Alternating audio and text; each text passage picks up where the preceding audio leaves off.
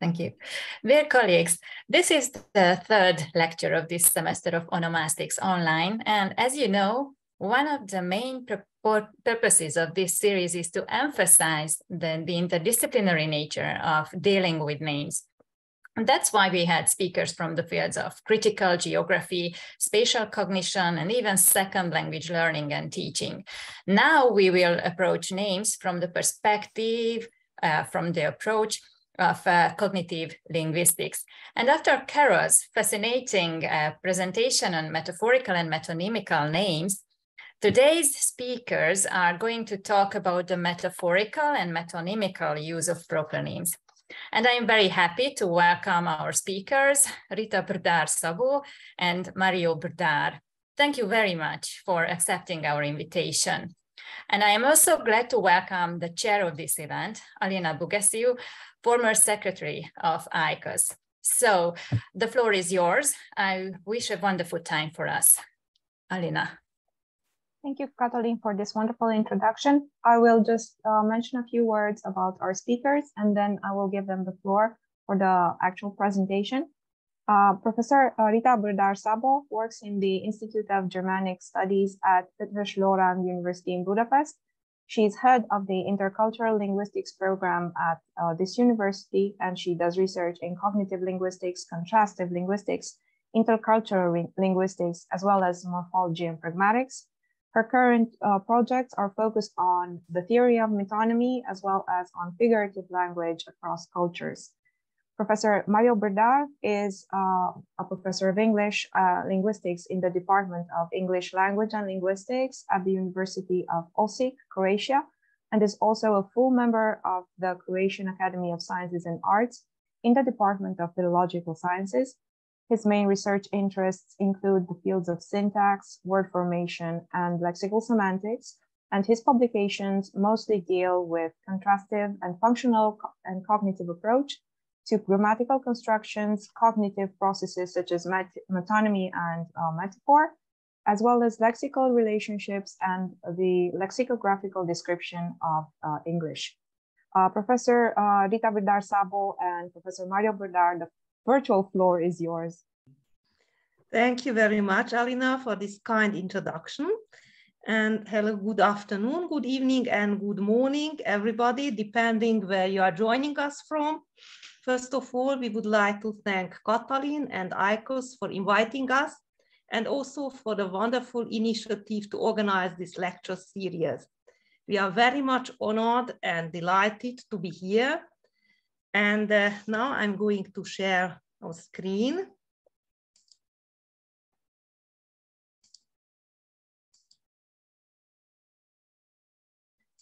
I hope it works. Okay, we'll go back.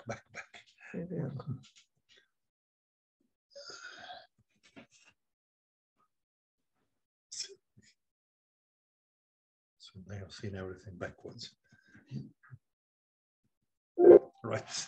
Okay. No, this is the title. And you can see the title of our presentation, Anthroponymy from the Cognitive Linguistic Point of View, more metaphor and metonymy than meets the eye. As is well known, names of people may, under certain circumstances, turn into appellative or common nouns, that is, they may become eponyms. In the majority of cases, we witness the development of a more generic sense in addition to the retention of the parallel proper name status, though the latter may even become backgrounded or obscured, as for example, in the case of diesel. There is, however, also a process that goes in the opposite direction, that is, appellative or common nouns may become proper names. This is onymization, more specifically, anthroponymization. This often happens in the case of names denoting professions that come to be used as family names. For example, English family names such as Smith or Potter, German family names such as Metzger, Butcher, Fischer, or Müller, Miller in English, or Hungarian family names such as Szabó, Taylor, that's my name too, or Molnár, Miller, or in the case of family names deriving from animal names, for example, wolf, or adjectives denoting certain properties, wide, short, and so on. In both cases, metonymy obviously plays an important role. Metaphor is believed to be at work in examples like every once in a while there comes along a player who is described as the new Pele or Messi or the next Zidane or Maradona. Sorry, Rita. There is a problem with the PowerPoint. Yes. It seems there is a problem. It's not moving or? Yeah. Mm-hmm. The slides aren't changing. Yeah. Okay, then Stop sharing. we will stop sharing. Thank you for telling this. And now we will try once again. Just a second. Rita, 2 PowerPoints are open. Go to the slide number 1. And now? Share. Share. This one. And now we have to put it into presentation mode. And now let's. Is it moving now? Is it moving now? Yes.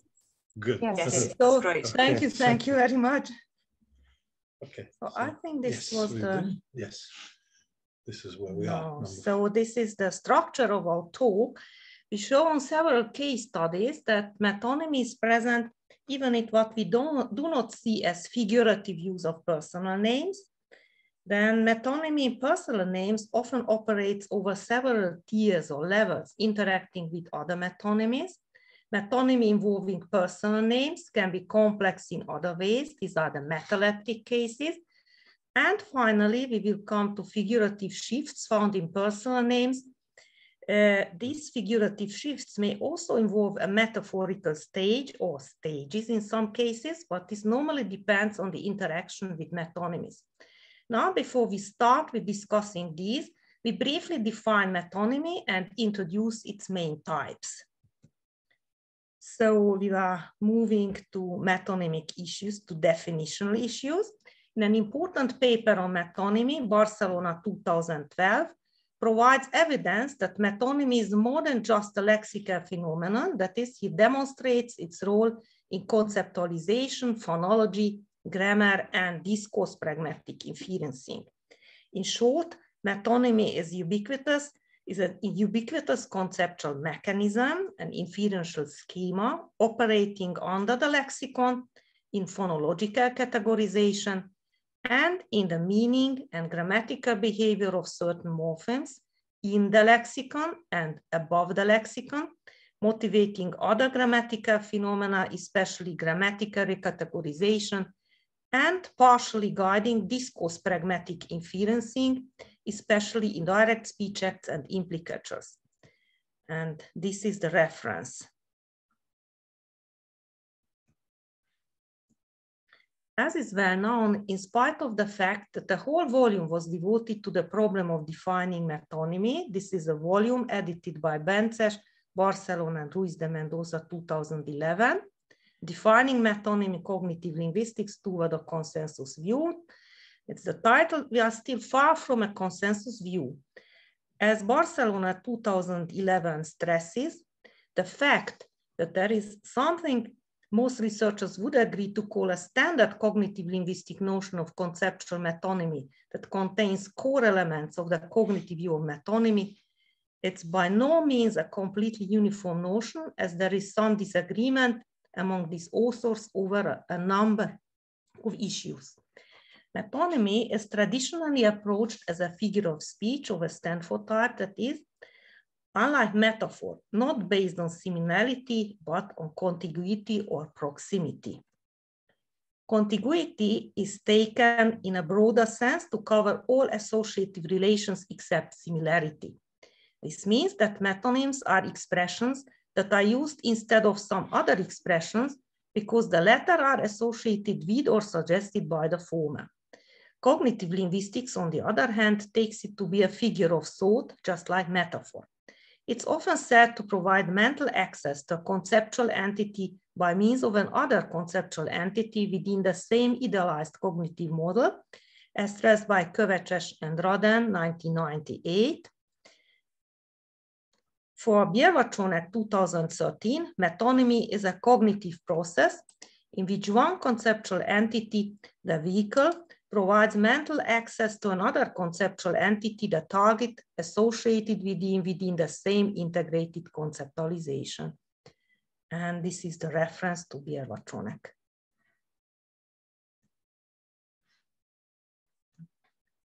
By frequently stressing the conceptual nature, conceptual status and nature of metonymy in order to mark how the contemporary cognitive linguistic approach differs from the traditional one, researchers have succeeded in obscuring the formal basis of metonymy, that is, in throwing the baby out with the bathwater. What is more, by overplaying its conceptual nature, they opened Pandora's box for an unconstrained use of the notion. There are, however, other serious problems at more specific levels of such an approach. When discussing how this mental access is made possible, most researchers talk about parts and whole, and the conceptual mappings from a part of an ICM, an idealized cognitive model, to the whole ICM, or from the whole ICM to one of its parts, or from one part of an ICM to another part of the same ICM. That would be a part-for-part metonymy, producing three most general types of metonymies. We have pointed out on a number of times the inadequacy of accounting for metonymy in terms of mappings, actually a single mapping, and the problems with assuming part-for-part metonymies. We therefore propose a slightly different definition of metonymy that does not depend on mappings and only provides for part-for-whole and whole-for-part metonymies, but not for part-for-part metonymies, as elaborated in Brdar-Szabó Brdar 2002. This is the reference. Targeting metonymic targets is the title of the article. Metonymy is for us a conceptual elaboration based on the part-whole relationship that is started by the use of an expression or metonymic vehicle associated with a certain conceptual content or metonymic source within a conceptual domain, so that the activation of the source conceptual content triggers the opening up of a mental space linked to it. This is the metonymic target, by means of reduction or expansion guided by the discourse context in which the metonymic vehicle occurs. According to Fauconnier and Turner, figurative human thought is constituted by the manipulation of mental or conceptual spaces. These are small conceptual packets locally organized for purposes of online cognitive action and can, but need necessarily not be, identical with domains or ICMs. There is no need to postulate any mappings. In line with our proposal, we can slightly modify the formula for metonymy current in cognitive linguistics, A for B, implying that concept A stands for concept B, replacing 4 with 2, at 2B as in Brdar-Szabó impress. This would imply that concept A expands or reduces to concept B. 2 can also be replaced by mathematical symbols more and less for reduction and expansion respectively. What goes on in the case of using a metonymy of the whole for part type can be visualized as follows.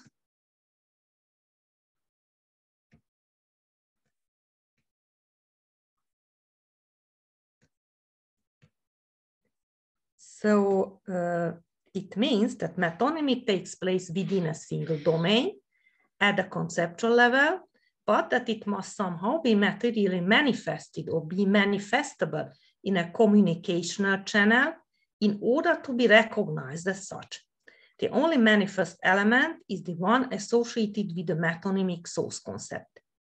If we understand metonymy in this way, we are able to explain in a very natural way a number of facts observed in recent research.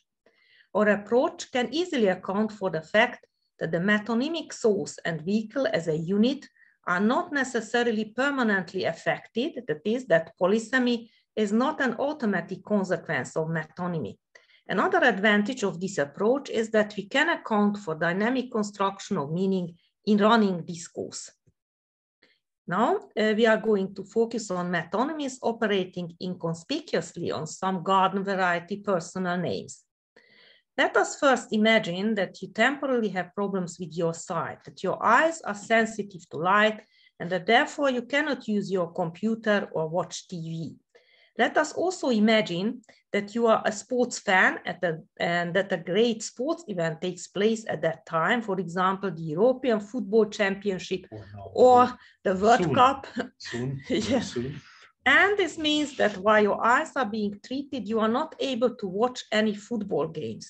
A possible solution to the problem is to listen to a live radio broadcast or to turn on the TV, turn your armchair 180 degrees, close your eyes and listen to the audio of the TV broadcast. And there are, of course, huge differences between a live radio and a TV commentary with respect to the amount of information, as is made clear by the following examples. The first is a short excerpt from the BBC radio broadcast of the CS semi-final between Liverpool and Barcelona in 2019. Sergio Roberto and wins a corner. He edged him, he took him right to the byline and then off his knees wins a corner kick.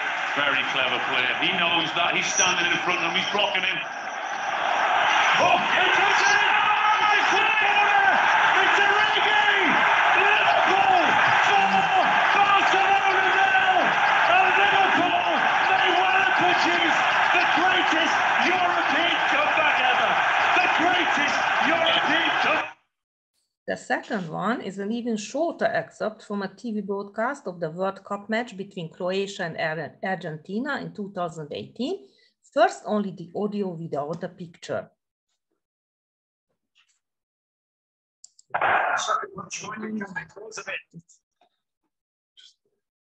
Yeah.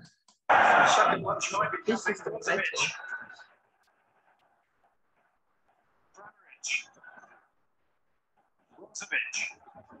Modric. Now Leishman! Sensational goal!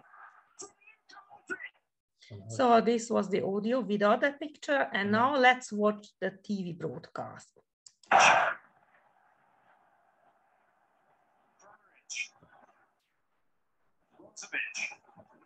Modric. Leishman! Sensational goal! Sergio Roberto. Let us now explain why we have played these examples, although it seems at first sight that they do not have anything to do with metonymies. It's conspicuous how frequently the family names of players can be heard in the TV broadcast in comparison with other spoken text, Brozovic, Kramaric, Brozovic, Modric, the presumption being that most of the rest can be seen anyway, so the viewer needs most help with identifying the players and information on the background and possibly on anything going on site, but not visible in the broadcast. The second file with the sound of the TV broadcast, but without the picture, puts the recipient in a special position. In order to make some sense of it, one must use his or her imagination and metonymically infer what may possibly be going on. There is obviously far less need for metonymic inferencing while listening to a radio broadcast, although the above metonymy is very important. While watching a TV broadcast, we see the position of the player, his activity, running, walking, standing, jumping, tackling an opponent, kicking the ball, and so on, so that practically the only metonymy activated is the one mentioned above. For somewhat less extreme or extraordinary examples of inconspicuous metonymies, we may consider how surnames alternate with prosoponyms, full names, in a running discourse. Examples come from biographic articles in encyclopedias. And we now take a look at the specific case of the prosoponym Henry Ford versus the surname Ford. We are not concerned here with the metonymically linked uses of Ford discussed in Van Langendonk and Van der Velde 2016. In the specific case of Henry Ford, The names may be used when talking about the family. For example, William Ford, Henry Ford, Edzer Ford, Henry Ford II, Edzer Ford II, Henry Ford III, Calvin Ford, and so on. But when the discourse focuses on the company founder, just Ford may be used, as for example happens in the Wikipedia article on Henry Ford, in which the section on his early life begins as follows. The corresponding article in Encyclopedia Britannica is also very similar. Henry Ford was born July 30, 1863 on a farm in Springwells Township, Michigan, and so on, And Henry Ford's siblings were Margaret Ford, Jane Ford, William Ford, and Robert Ford. This is followed by some excerpts in which we note a switch from the prosoponym to the surname, family identified by pronouns or appellative phrases specifying the family function. Ford finished 8th grade at a one-room school, Springwells Middle School. He never attended high school. He later took a bookkeeping course at a commercial school, and so on. Ford dismantled and reassembled the timepieces of friends and neighbors dozens of times, gaining the reputation of a watch repairman. At 20, Ford walked 4 miles to the Episcopal Church every Sunday, and then Ford was devastated when his mother died in 1876. Strictly speaking, such use of just a family name to refer to a particular person with that family name in a text may also count as metonymic. This is a generic for specific metonymy. And now Mario is going to take over, please. Thank you. Another area in which metonymy plays an important role is naming in sign languages. There are several strategies for the creation of personal name signs.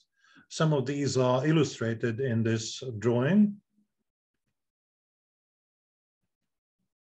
And they are summarized in the paper by Petita and her co-authors.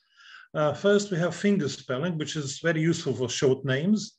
Secondly, we have initialization, that is finger spelling just the initial letter of the name. Then we may have literal translation. For example, an appellative is anthropomized into a name, for example, Baker. Fourthly, borrowing a signed lexical item that links a historical, famous, or traditional figure to an individual who shares the same name, or names can be based on a characteristic, appearance, skill, role, and so on. Or the last possibility is to combine any of these strategies from 1 to 5. Now, strategy number 3, translation, is clearly based on metonymy prior to the translation. And more or less the same can be said for 4, and particularly 5 is metonymy itself. Now we can take a look at some examples of signs for famous people that are apparently based on the metonymy property for a person exhibiting this property, or a characteristic action or habit for a person performing or exhibiting it. So the characteristic may be shown iconically, as for example in the case of Van Gogh's cutting off his ear, or in the case of Trump's hair being blown by the air, or in the case of Richard Nixon, it's a combination of his initial N, and of course the sign, the usual conventional sign for lie in American Sign Language. I think it's quite obvious why he's associated with the lies. And here we have 2 signs from the article by Burston from Swedish Sign Language. The first is the sign for Elvis Presley, which is based, of course, on his sideburns. And the other is for the sign for Charlie Chaplin, depicting the twirling of the cane, which is characteristic of Charlie Chaplin. Now consider signs for Hitler in various sign languages. So we have in American Sign Language, then in Spanish. It's British, the second. That's a British Sign Language. British Sign Language. Then Spanish Sign Language, Icelandic, sign language. Austrian. Or Austria. Austria. No, it was the Icelandic. The next one is the Austrian. Austrian, and finally Croatian sign language. So we see that they are all based either on both the moustache and the greeting, or with just one of them. Now we turn to some complex metonymies in personal names. We show here that many metonymies that are found in personal names are complex, such that the target of one feeds into another, serving as its source, and so on. Now, this is a phenomenon that is massively present in spoken and or written languages too, and of course in sign languages. Some cognitive linguists talk about metonymic chains in these cases, but since we restrict the use of this term to just linearly ordered metonymies in a text, we talk about successive metonymic layers or tiers, and such complexes are for us paradigmatically cumulative metonymies. Here we have part of our typology of metonymies. Complex metonymies can be syntagmatically cumulative metonymies. These are actually these chains. These are instances of several metonymies repeated in the text as it unfolds. And we can have paradigmatically cumulative metonymies. They can be diachronic or synchronic. In the cases of diachronic cumulative metonymies, they're also called serial metonymies, for example, by Brigitte Nerlich and her collaborators. We have metonymies that are now opaque because speakers are not just unable to reconstruct the individual state. They're actually unaware of the fact that there is just more than just the beginning at the end. And in the case of synchronic cumulative metonymies, we have these tiers or layers that can be reconstructed, that can be made obvious to language users. We're not moving now? It's not moving. Yes. Is it okay now? Can you see it? Okay, the simplest case of a cumulative metonymy is when two metonymies are superimposed on each other, such that the target concept of one is simultaneously the source concept for the other. So the target of the second metonymy can in turn function as the source for another metonymy, and so on recursively. We can say that these various metonymies are telescoped into each other, and this label is particularly apt in view of what language users see or hear, just the first source leading to the last target, because metonymic inferences are so quick and inconspicuous. Now, complex lexical metonymies of the synchronic cumulative type are really rampant in both spoken and written and sign languages. Some examples have already been introduced in this presentation without making it clear that they are complex in their nature.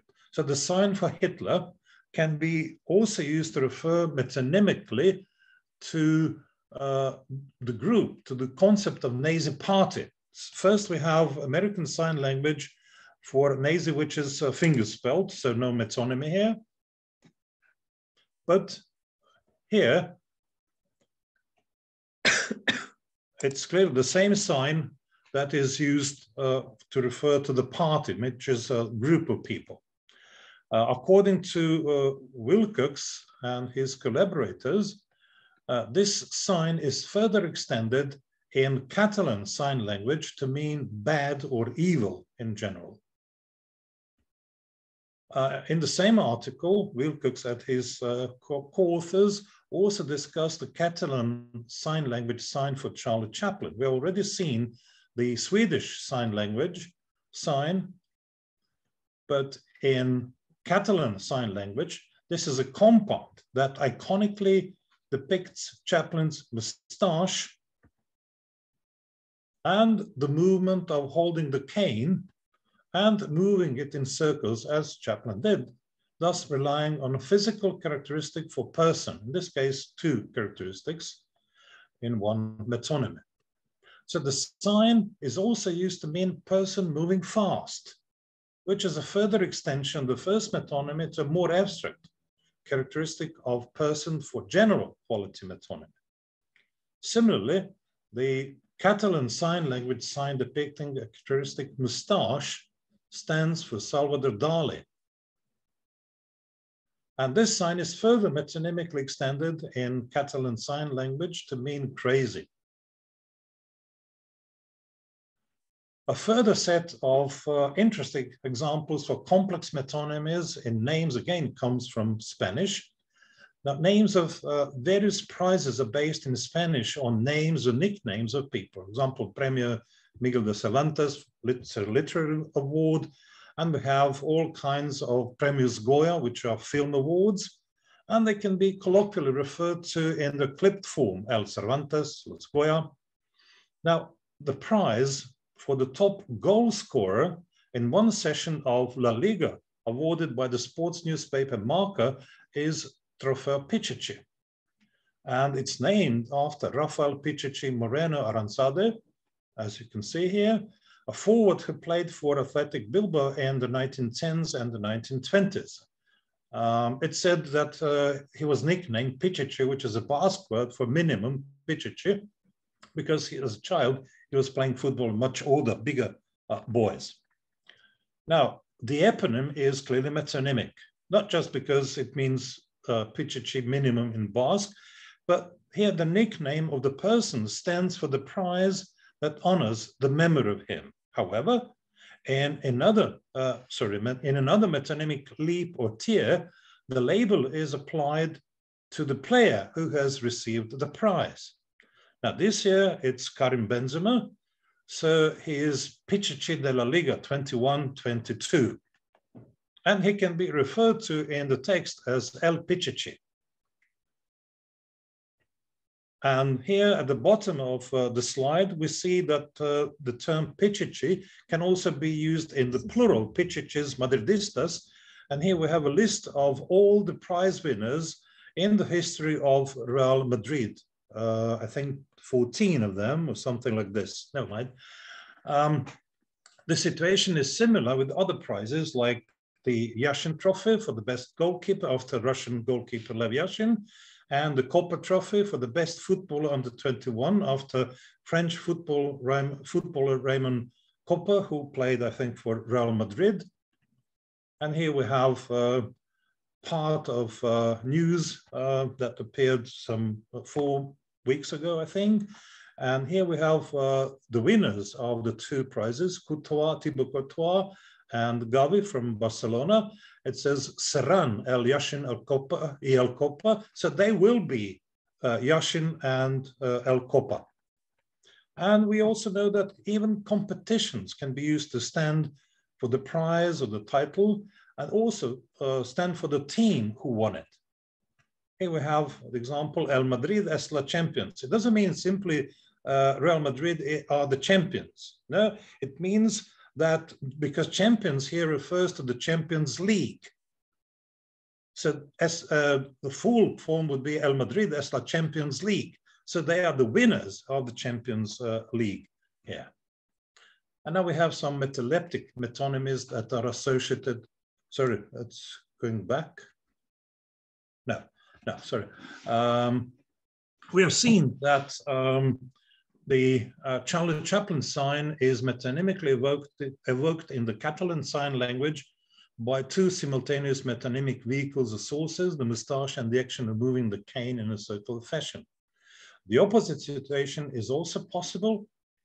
Two concepts can function as metonymic targets of a single metonymic source or vehicle, one at a time or simultaneously, both of them, as we show somewhat later for diesel.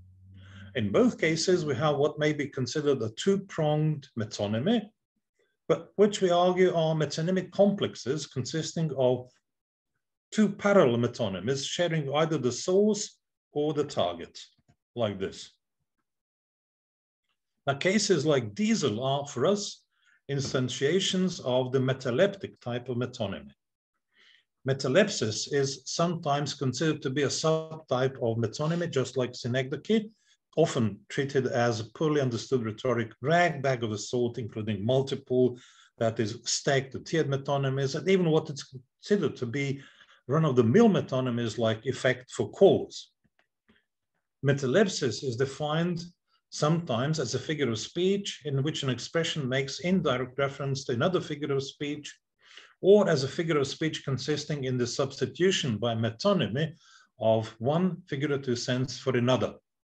Cummings describes metalepsis as a process of transition, doubling, or ellipsis in figuration, or replacing a figure with another figure, and of missing out the figure in between in order to create a figure that stretches the sense or which fetches things from far off. Now, this would actually evoke the idea that we have shown before, which we refer to by telescoped metonymies. But we don't understand metalepsis like this, because in narratology, following Gérard Genet, metalepsis is a transgression of the boundaries between narrative levels or logically distinct worlds. And we take metaleptic metonymy to be a bundle of two or more metonymies that make possible transgression between different targets, possibly belonging to different logical worlds. Now, let us see how this works in the case of the eponym diesel. As we know, diesel engine was invented by Rudolf Diesel, a German engineer after whom it was, of course, named. And the expression is often abbreviated to diesel, which is an eponym based on metonymy, inventor for the invention. Now, as far as English is concerned, the eponym is primarily used to refer to the engine, but also in a further metonymic step to a vehicle, either car or railway engine with that type of engine. The term diesel is also used to refer to the type of fuel that these engines use, but it's not clear how this relates to the rest, because it's a historical fact. This type of fuel was produced much later. The original diesel engines running on other types of fuels. So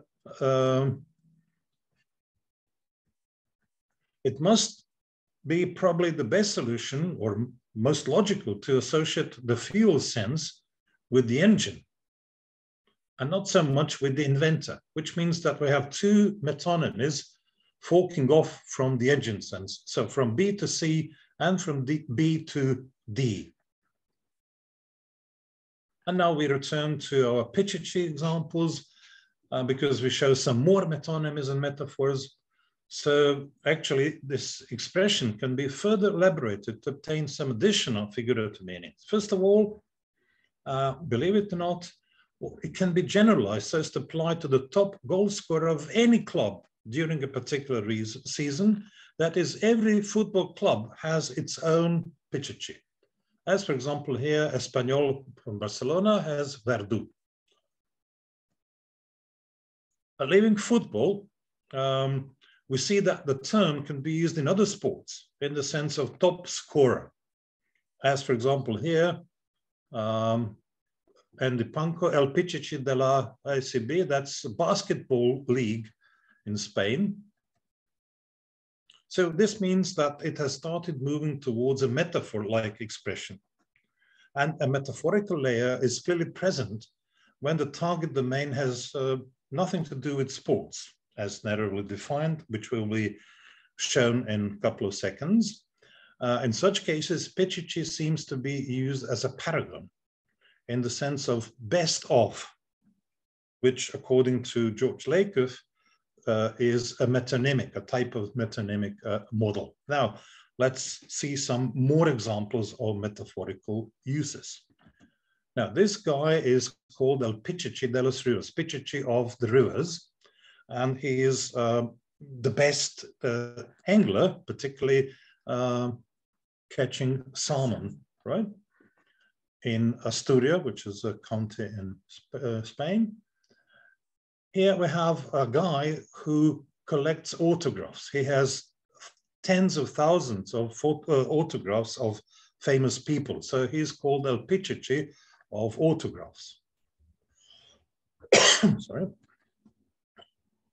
And here we have an architect who developed more than 650 projects, Luis Gutierrez Soto, and he's called El Pichichi de los Arquitectos. But the twist is that actually he played in his youth, played football, and was even part of the first team at Real Madrid because he scored many goals for the club's second team. He was nicknamed Pichichi. So he's Pichichi in two senses. As pointed out in our paper in 2007, the axiological notions best of and worst of as the most problematic in the Paragon model arise in another metonymic tier due to the imposition of a scalar model developed by Michael Israel. The scalar model allows the metonymic mappings of the type whole scale for upper or lower end of the scale, as discussed in Rudden and Kovacic, whereby the property is interpreted as being exhibited to the maximum, either in the positive or in the negative sense. The expression can also be used as its own paragon. For example, here we have a footballer, Telmo Farah, who won the Pichichi prize for 6 times. And he is the absolute recorder here. So he is Pichichi of Pichichis. Then we have Jorge Mendes, who is called El Pichichi de los Fichajes. So he is the Pichichi of transfer arrangements. He is an agent, football agent, and he has arranged a large number of transfers between clubs. And we can also have top scorers scoring from penalty kicks. So here Cristiano Ronaldo is called El Pichichi de los 11 metros. He is the Pichichi of penalty kicks. And a defender may also be famous for scoring goals. For example, Sergio Ramos has been referred to as El Pichichi de los defensas. So he is Pichichi among defenders. So by way of conclusion, now we have seen the previous talk in the series that metonymy plays an important role in the birth of names. And today we have shown that metonymy and metaphor are also important in their lives, perhaps secret lives, as well as for their death and their afterlife when they surface as eponyms. So we hope to have shown that metonymy is present even in what we do not immediately recognize as figurative use of personal names, so that's part of their secret life. Metonymy in personal names often operates over several tiers or levels, interacting with other metonymies, and it can be complex in several ways. And finally, figurative shifts found in personal names may also involve a metaphorical stage or even several stages, normally in interaction with metonymies. Thank you. Thank you for the wonderful and inspiring presentation. If there are any questions, comments, or appreciations from the audience. Shall we unshare the screen? I think yes. To unshare the screen.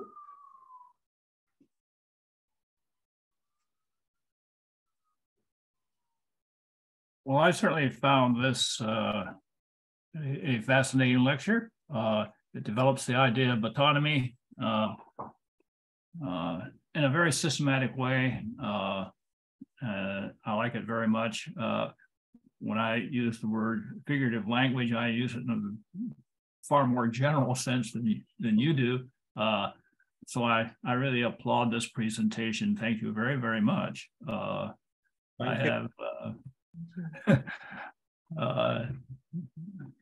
I've just never gone that far at all, and that you have.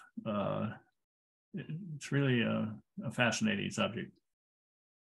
Thank you. Thank you so much.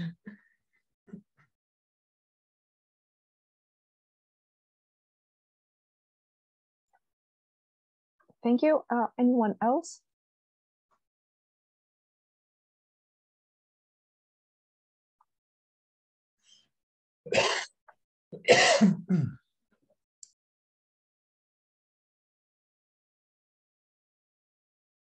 Any questions or comments, perhaps? It's been such a complex talk that you have covered much of our questions with answers in the second part of your talk. So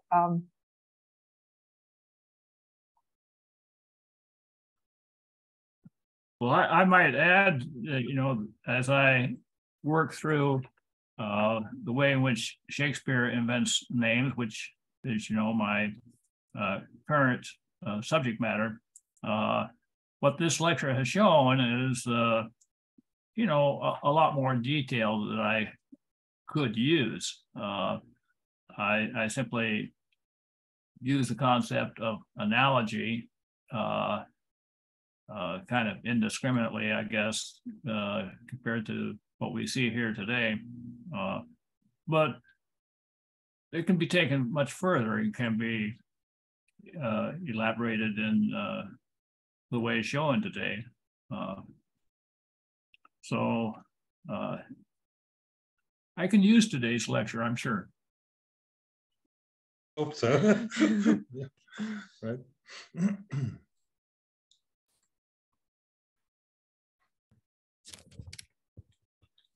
Now, this is Joe Stoltman in Kalamazoo, Michigan. I enjoyed your lecture very much. I think the passion which the two of you demonstrated in your topic was amazing. Yep. And I'm relatively new to toponyms and toponymic issues, but my goodness, the research that you demonstrated today and the depth of research was truly amazing. I just want to congratulate both of you on, one, the research you put into it, the time and effort for the research, and second, the passion in which you delivered it. Thank you. Thank you. Well, the truth is that we enjoy what we do, okay? We are also very new to the onomastic issues, but of course we spent, well, shall we say, more than 20 years researching metaphor and metonymy, particularly metonymy.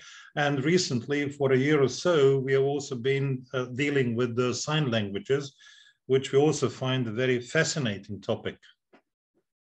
So we enjoy ourselves. I think one of the words Grant used really struck me as well, that the systematic. I mean, this is what makes onomastics a science, isn't it? The International Council of Onomastic Science. It's going about things in such a systematic way, and I think you've set out an absolute model today for how to approach a topic like this. Thank you so much for a really interesting paper. Thank you. Thank you. Thank you so much. So we tried to collect really all types of examples for PGG. So we tested our hypotheses, and then we tried to find the examples from authentic texts. And it shows that at least one of us is a great football fan, right? Guess who?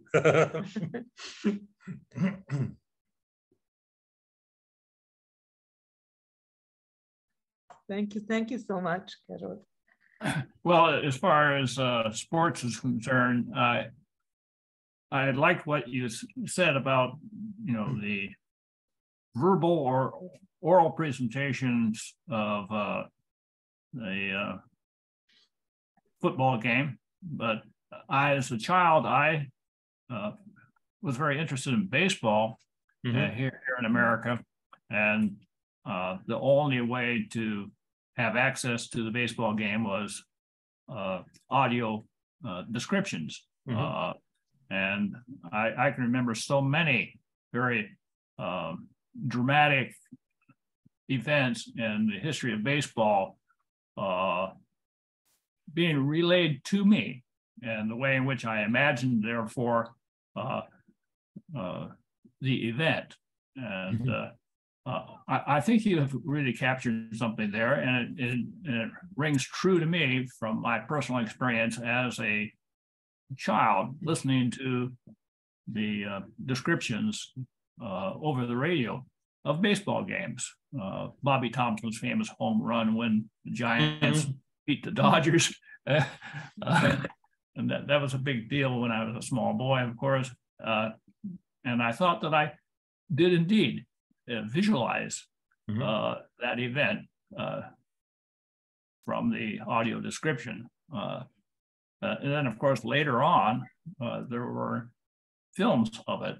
And I cannot now in my memory distinguish between the visualization that I had as a child and the pictures or the movie presentations that I saw of the event later on, because that image, becomes fused.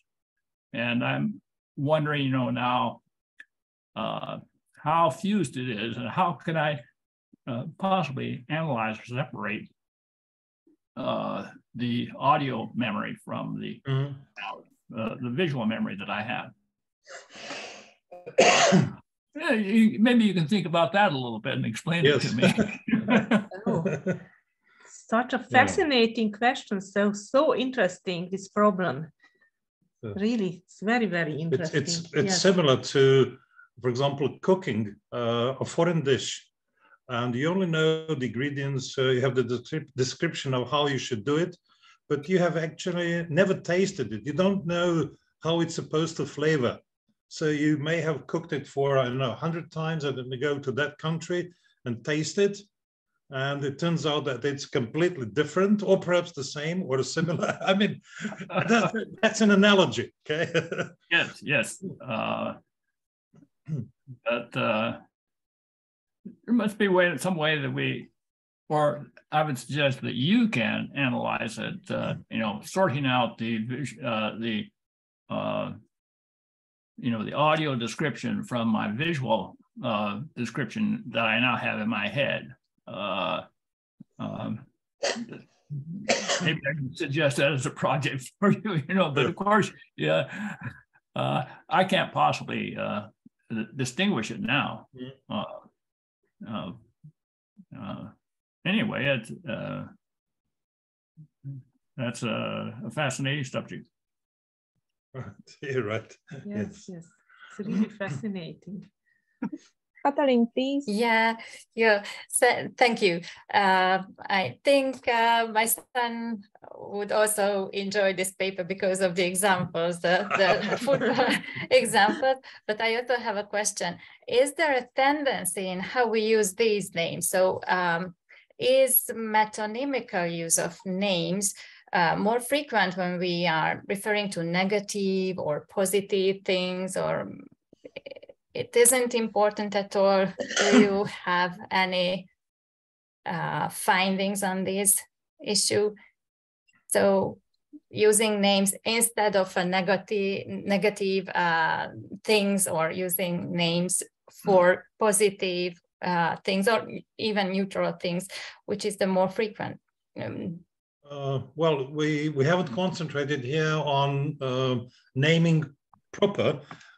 We more concentrated on the afterlife of names, and apparently paragons are used in a very positive or in a very negative sense. So in this case, and eponyms should be, I should say, as parts of terminology, they should be objective, but they're not always like that. They can be also positive or or negative too. Could I follow up on that question? Here in the United States, we have a political phenomenon known as, Donald Trump. Donald Trump is very famous for calling people names. Most recently, he referred to his competitor in Florida as Ron the Sanctimonious.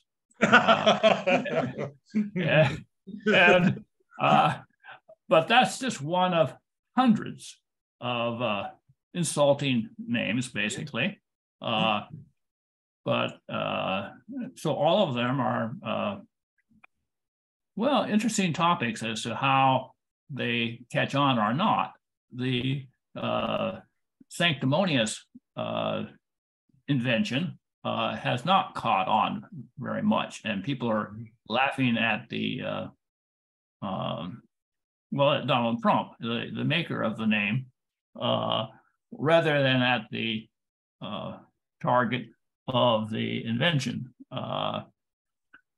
But who knows? Perhaps if Ron makes impact, so perhaps he will become relevant, and then people will recall this.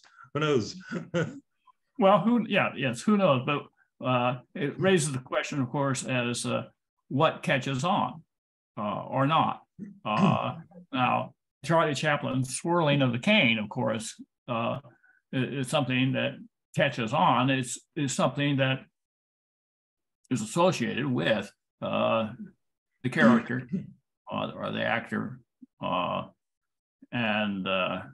So I just think of Donald Trump's, inventions are kind of interesting and have been successful. Certainly when he was first running in 2016, he really devastated his Republican opponents in the primaries by just gross, insulting names that he gave them.